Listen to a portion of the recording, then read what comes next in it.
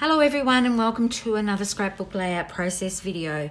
You can see from what I've got in front of me, I've got the Dream Maker coordinated cardstock that I'm going to play with today. I'm not bringing in the pattern paper for this one, I'm just going to use the coordinated cardstock. There's a layout that I've been wanting to try that I saw a couple of years ago, and it's popular again I think at the moment because it's popping up on my Instagram feed quite a little bit. I would love to credit the original designer of this, but I'm not quite sure who did it. There's a lot of people doing variations of this type of layout now, but I do want to show you a little tip on how to get everything lined up for this. I'm using the Lagoon, Glacier and Sundance patterns for this one. The other side of the cardstock, just in case you haven't seen my other videos or seen the promotions with Close to My Heart that are on at the moment, because this is National Scrapbooking Month and it's a special paper for this month, but it's also available to the end of June as well while stocks last. But the other side of the paper is just the plain cardstock colour, but I just love this side. So I'm using this colorway for this layout, but it would also work if you wanted a softer, more pink purple tone. But I decided I wanted to do a nice bright bold one that's going to suit some beach photos. I'm going to move this aside and bring in the pieces of cardstock that I've already trimmed.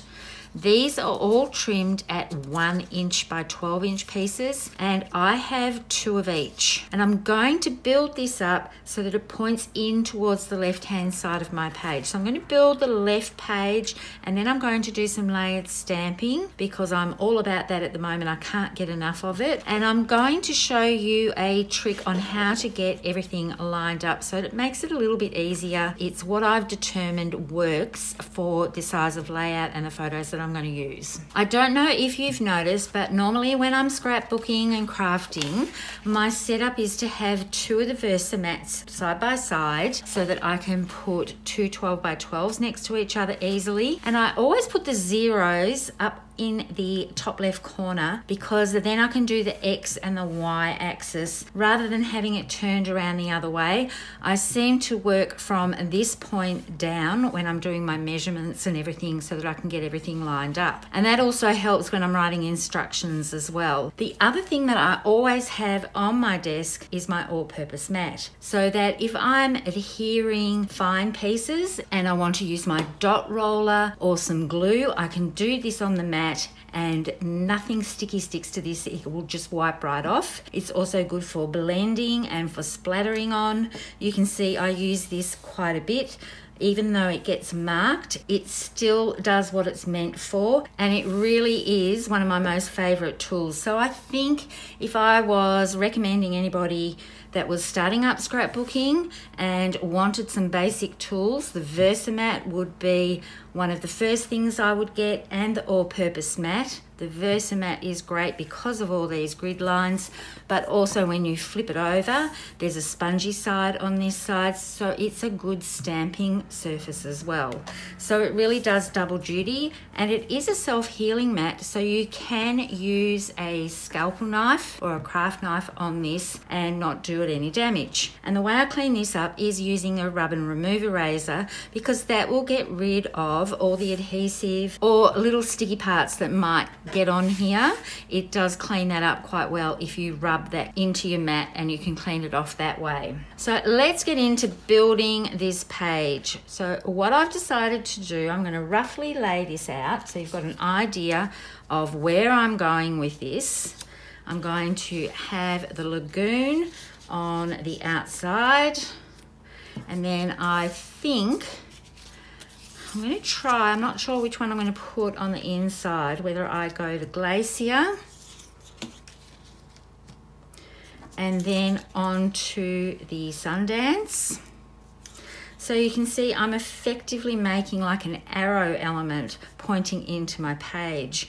But I think what I want to do is swap this around a little bit and have my Glacier on the outside, because I've already got some photo mats and I've decided to use Lagoon photo mats.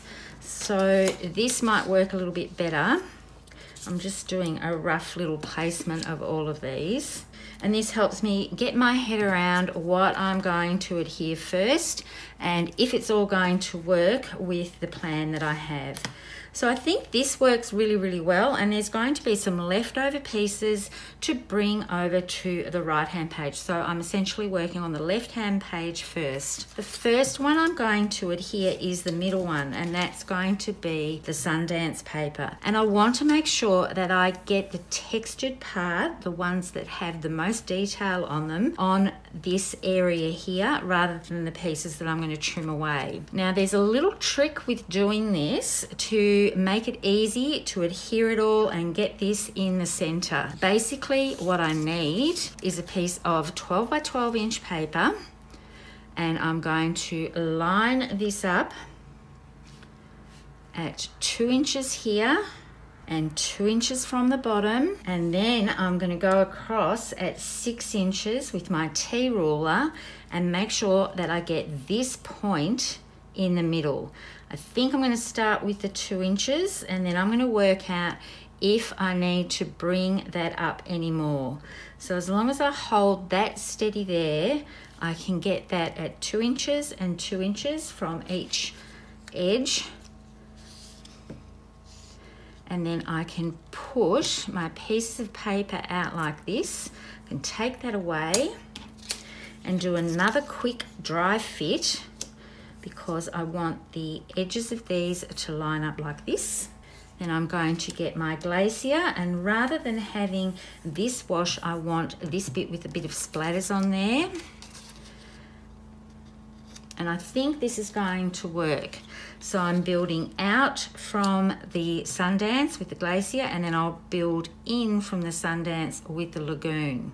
It doesn't have to be absolutely perfect, but I do want this central point here to be on the 6 inch mark. And as long as I've got my first one lined up, I know that my next one is going to follow on.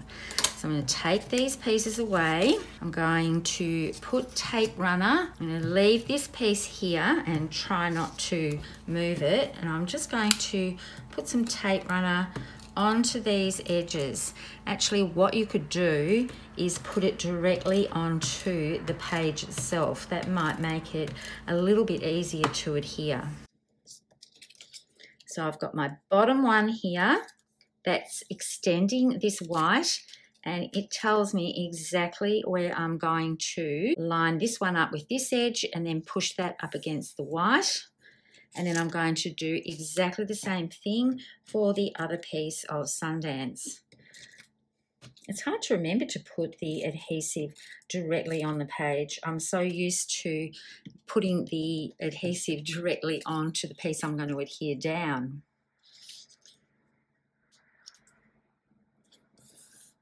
So there's really no fancy tools to get this to line up. I do have a T ruler, but you could do this with a normal ruler. I just love having a T ruler in my craft room. It just makes everything so much easier when I want to get things a little bit straighter. So I don't need that piece of white anymore. And then I'm going to come in and do my glacier piece. So once again, I'm going to line it up, and this time I'm going to start from the bottom because I want this edge here, this point here, to line up with this Sundance one. And I'm going to go along with my tape runner, and I think it's about to run out, and that would be right to have that happen while I'm filming. So I'll push that one up there so it's lined up. And then I can do the same thing on this side, and now I know where to finish my tape runner.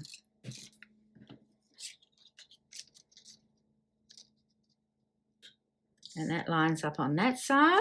And then we can fill in this bottom section. So once again, I'm going to look at the pattern and pick the piece that has the most texture to be showing on this left page.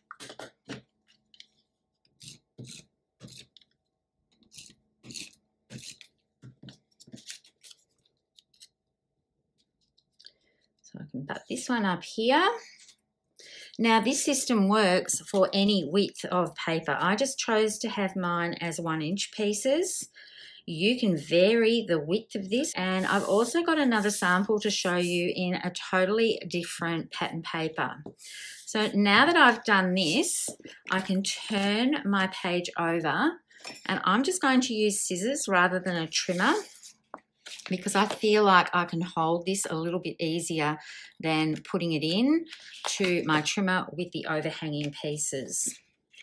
And I'm going to trim away these sections. And another reason why I'm using my scissors to do this is because if I used my trimmer, I could go right across here and I would cut these two pieces up into smaller pieces. And I want to keep them as long as possible so that I can use them on the right page. So there's my piece of pattern paper and the design. I love the look of this layout. I'm really, really happy with that. Now I'm going to work on the right page. And I've got these pieces here to decorate this side. Now, I'm going fairly minimal on this side because this is quite a strong design feature. If you wanted to do this as a title page or the first page in an album or the back page in an album, it would make a really cool opening page. And this design lends itself to a single page spread really, really well. But I've decided I want to make this into a double page spread and do my own little twist on how I'm going to set up the right side. So I think what I'm going to do, I'm not going to try and replicate this design because it's not going to be exactly the same. You could do a smaller version, but I don't think that would work as well. And I would have to start with the square pieces. So I can lay that out so you can have a little look at what that might look like if you did this on this side. So I could just easily put my leftover pieces here and trim that off. There's nothing wrong with that. I do want to leave an open area here just for a little bit of white space, but I think I might do a little angle on the bottom here and see what that looks like. So I'm going to I've already got an angle cut here from cutting away off the edge of this paper, and then I can line up my next angle. And this is all going to be determined by my smallest piece. So I want to cover this whole entire area. And I really like how this is looking on the right page. I think this will just lead the eye into all of the photo placements, and then this anchors the right page. So I'm going to go ahead and I'm going to adhere my smallest piece of glacier so that it covers this little white corner here. So once again, I can just put my tape runner direct to page, and I'm going to conserve as much of this paper as I want. You can use this design to use up the last little bit of scraps that you've got left over, and then they just don't go to waste. And then once again, I can turn this over and trim off the excess. And then I might see if I've got enough to repeat that pattern on that side if I like the look of that. And I could definitely do a matching piece on this side so that it is a mirror image from the top to the bottom. But I don't quite want it that matchy-matchy. I think what I'm going to do is actually make some little banners out of this and dovetail them. I prefer this as a design rather than having a totally matching corner to this side. So I'm loving how this looks. I'm really glad I didn't do the matching triangle corner to this page. What I'm thinking now is that I'm going to just have a little play with these photo holders that I've got here. I'm thinking I'm going to do, I do love doing a bit of a grid layout on the other side. And by doing something like this, it's giving me a little area that I can tuck a journaling box in or some embellishments in, rather than having everything all the same all the way across. By staggering the photos, or not staggering the photos, but by having the orientation of the photos different with portrait and landscape. And I don't really want to cover up too much of this because I want that to be a bit of a feature on the page. if I put a photo holder over the top of that, it would just take away from the little design element that we've got with this layered section here meeting up. It's almost like laying tiles. I'm going to take the photo placements away. I'm going to be using the Dreammaker stamp set, so I'm going to put some of these images onto a block ready to go, and then I'll be back to do some stamping. For the next part of this layout, I'm going to bring in the Dreammaker stencil. I'm only going to be using the dots for this, and I've had a little bit of a play and a test, and I'm going to use the Sundance and the Lagoon ink, but I do need to be careful that I don't push them together because they will make green, and I don't want green on this layout, so I have to be a little bit careful about what I'm going to do with my stenciling. I've just used some Lagoon ink on this stencil now, so I'm going to start with the Lagoon, and then I have to clean it off before I use it again. And I'm going to brush off my ink, my blending brush first before I put it on there. And I'm using a fairly light hand, and I'm making sure that I don't go in a square direction, and I want some coming off the edge of the page just to give it a little bit more of an organic feel. And then I'm going to go in with some of those dots over in this area as well, so that it goes onto that pattern paper here. Well, it's actually not called pattern paper, it's called coordinating cardstock. But for me, this has the most gorgeous pattern on it, so I keep referring to it as a pattern paper in its own right. So I'm just wiping off a bit of that ink, going in and just putting a few of these around. I'm not going over the Sundance paper either. I know my photo is going to go along here, so I want some of this to come out from behind the photo. So I'm going to put some more of these little circles on, wipe off my brush. And you can see while I'm doing this, I'm not going in an up and down motion. I'm trying to spread this out as much as possible, even though the circles are in a grid type layout. But I quite like how that looks. And then I think I might do just a little bit up in this section up here. And then I'm just going to bring in a baby wipe. I can just spray this with water if I wanted to, because it is a water-based dye ink, but I've been using this. The reason why I wanted to show you this is what happens when you mix the Lagoon and the Sundance together. It takes on a real green hue. So I want to make sure that I get my stencil all nice and cleaned up before I bring in the Sundance. I'm going to hold this over some white paper just to make sure that all the blue is gone from the Lagoon, so that I can safely come in with my Sundance ink. I'm not going to mask this off at all. I just want to get some of these circles onto the Sundance paper, and it's okay if some of it goes onto the Lagoon or the Glacier. And once again, I'm going to wipe my blending brush off just a little bit. I'm not doing this over the whole entire area. I just want some of these little circle stencil pieces just to make it cohesive with the other circles that I've done throughout the backgrounds. I'm going to do some stamping now and bring in some layers and some texture to these little areas. First of all though, I'm going to stamp my title. So I'm using Always, and then I'm going to stamp over top, just like in the 6x8 album. I'm going to do a layered title. So I'm going to have Always Chasing Sunshine. And this is from the Dreammaker set.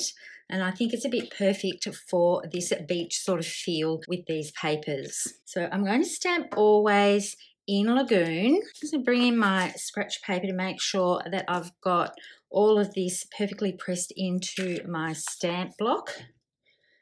Ink this up, and I'm going to do some shadow stamping with this, which is exactly the same technique that's used in the 6x8 album.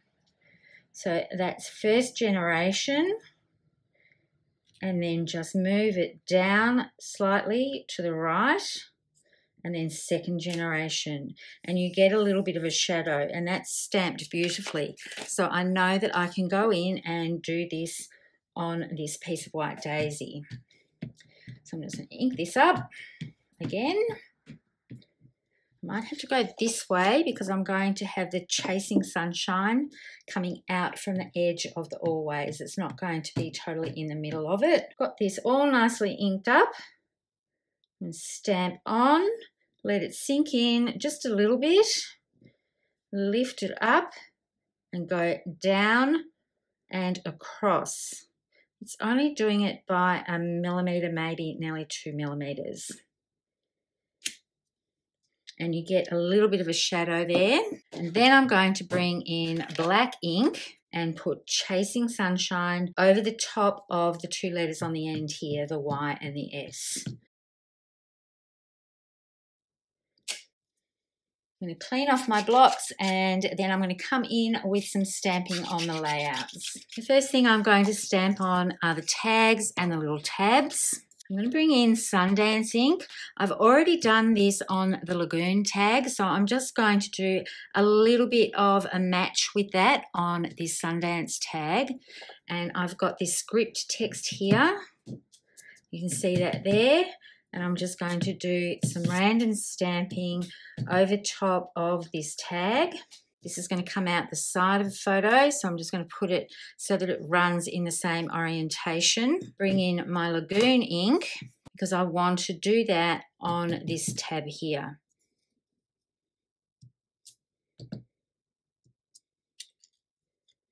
So this is tone-on-tone stamping when you think about it going on to the actual colour of the coordinated cardstock. And this is what I'm going to do for the layouts as well. I'm going to do the text stamping first and then I'll bring in the little extra touches.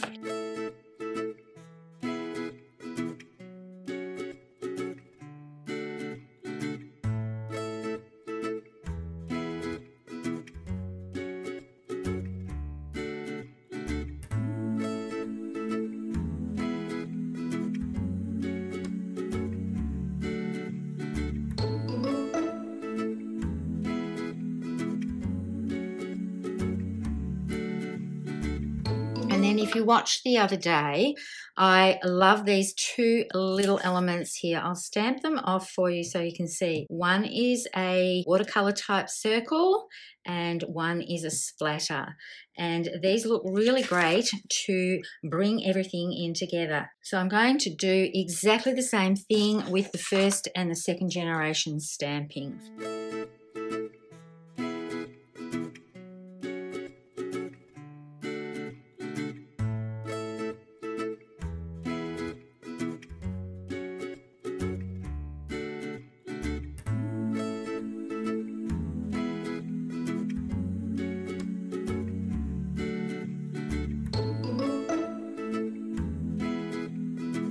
I really love how that looks. Imagine doing this with heritage style papers and doing it with tans and browns and French vanilla. All those sorts of colours would look fabulous with this type of stamping. It doesn't have to be bright and bold. You'll get a totally different look if you use vintage tones. So now I'm going to clear everything up and I'm going to put the photo holders on there and position the final elements. You can see I've gone ahead and I've adhered my photo holders. I've popped my Always Chasing Sunshine, which I fussy cut out just very loosely and popped that up on 3D foam tape. And then I've got my little tabs. So the one that had the stamping with the script reading across this way has tucked in here, and the script reading across this way has tucked in the top here. So this is just a baking twine from the supermarket aisle for wrapping up your roasts and your meats and things. It's 100% cotton. I just buy a roll of this when I'm at the supermarket and I use it on my tags rather than wrapping up pieces of meat.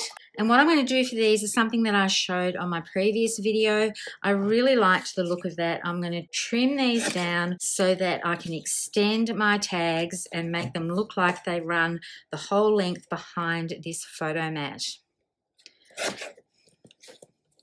I'm going to have more of the Lagoon one popping up at the top and less at the bottom. I'm going to put the Lagoon tag at the back so that I can place the Sundance one over top. Because it's going up against a Lagoon mat, I think it will look better if there is more of the Sundance showing. So then this one can come down. I'm overlapping it, so rather than having a white area behind the little hole there, I'm going to have the Lagoon. And then I'm going to do the same thing along the bottom here. This one's going to tuck up underneath. I want a little bit of this text showing. I don't want to hide all that lovely layered stamping that I did. So I could call this done. This is a great layout to have for a beach layout or a lake layout or up on the river water skiing. But I also have these floral elements, and I did the stamping on the other video I did, so I haven't actually shown you how to do this on this video. I'll put a link to that video down below. But what I could do is actually enhance this just that little bit more and tuck some of these florals. I've stamped quite a few, and it's still using the Dreammaker stamp set with these watermark type stamps and also this textured line stamp, which I haven't used on this layout. And I've got some of the smaller ones, some of the larger ones. So I could group these around, and then it could be a Queensland holiday, Fiji holiday, Hawaii, Florida, anything that has these tropical type flowers, or they're really like hibiscus. And where I live is not tropical, but I have a hibiscus that flowers every year, and it's a nice bright pink one. So I could put those all around photos of my hibiscus. It does quite well even in colder climates. But you can see how this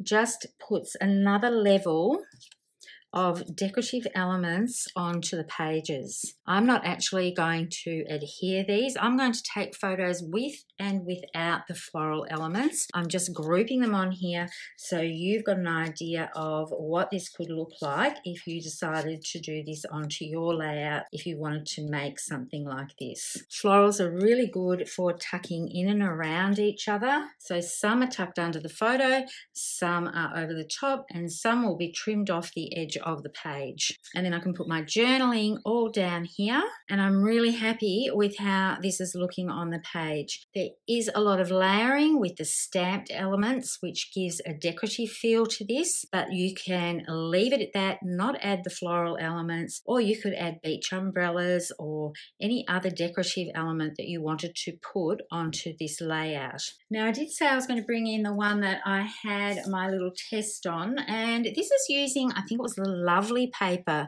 from a couple of years ago. I just had some strips of this and decided that I would test this out and work out how I was going to position things so that I was a little bit more up to speed with what I was going to do on the video. The difference between these two, they're still 1-inch strips, but instead of just doing a small section here, I did a larger section and I filled it right into the edge of the paper. So this one has 5 main strips on each side and then a little filler from a cut-off piece to finish it off at the end. If you wanted to, you could have this coming down from the top of the page. You could have it coming up from the bottom of the page. So there really is a lot of choices with this. You could have 2 coming in like this if that was your style and you wanted to do it. There's really a lot of options to do with this very easy technique of creating these strips that go into a triangle coming off the edges of your base layers. But I'm going to call this done. I think there is enough color going on through here, and then when I put the beach photos on here, I can add flip flaps if I've got more of them. I can actually split this up into 2 3x4s if I wanted to, if I ended up with more photos. So there's always that option when you're looking at a layout and you see a 4x6 placeholder. You can always print them off into 4x3s or 3x4s and put those into the area of the 4x6 holder. Thank you so much for tuning in to this video. I always appreciate your lovely comments, your likes, and if you haven't subscribed to my channel, I would love it if you would do so. I will leave links to everything that I've used in the description below, so make sure you click on see more. And as always, happy crafting. I hope to see you next time. Bye for now.